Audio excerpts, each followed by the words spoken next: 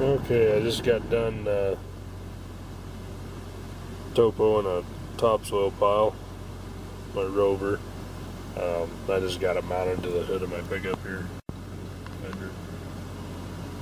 I just kind of did a quick drive around the pile over the top, threw some brake lines on it. Got my boundary around the outside just to get a rough idea of a quantity for the week.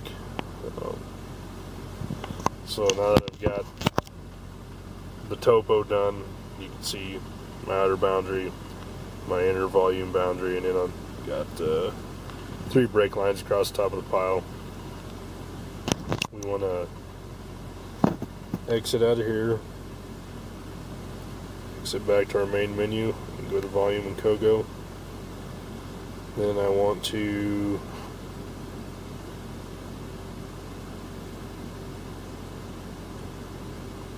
maybe this one, yeah. Go into the review and edit surface. Then I want to select the volume key up here.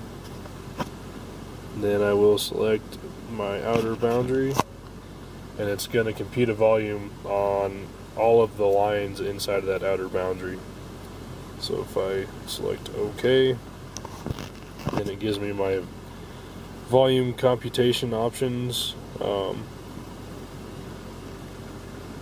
We are going to select this option down here because it's a stockpile. Then we're going to hit OK. It's computing the volume. So we've got